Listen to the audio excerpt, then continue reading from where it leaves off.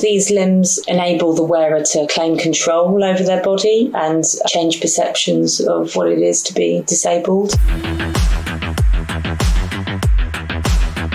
I make realistic looking limbs for amputees and also more alternative ones, which I create with other artists and specialists with different skill sets. What starts off as melting rubber and mixing colours eventually ends in the creation of something astoundingly lifelike.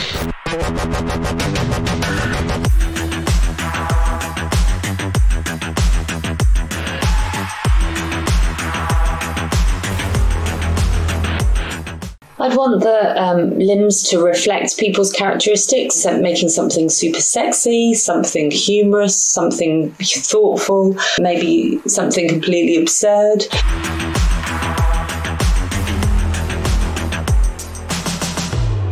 I've always been interested in blurring the boundaries between what's real and what's not, and ultimately making something realistic looking without the tricks of the camera. Soon after graduating in special effects, I got a job making realistic prosthetics for amputees. So I was making fingers, toes, partial feet, partial hands, and full arm and leg covers. Once I got to meet a little girl called Pollyanna, who was injured and had her limb amputated. The idea of just having a realistic limb made to match, to blend into society, felt a bit like limited in terms of choice. And so we kind of spoke about what she could have that would make her, stand out a little bit or engage her. This is a leg that I had with pictures of my family on. I could see psychologically that it was quite interesting going down this path.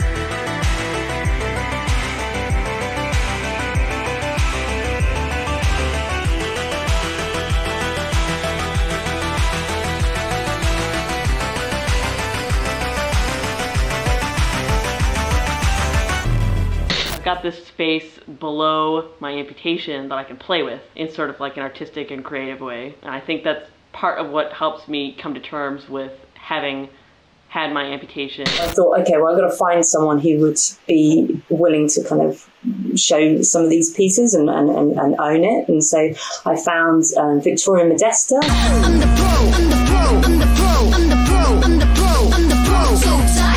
People just a couple of years ago, before the Paralympics happened, really, it was a taboo subject.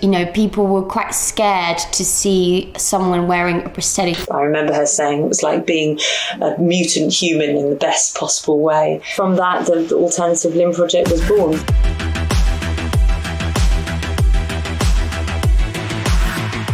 This is one of my favourite pieces that was created for Kelly Knox, and it's called Materialise. And the idea was that it was made up of all different earthly materials and non-earthly materials as well. There's the technology side, medical side, and then the art side. There's fashion that comes into it. And also, ultimately, there's a person with their own story. Losing your limb and also being born with a limb difference can be incredibly challenging. You've got other people's perceptions to deal with apart from your own. The Alternative Limb Project is a way of breaking down those boundaries and turning the whole conversation on its head.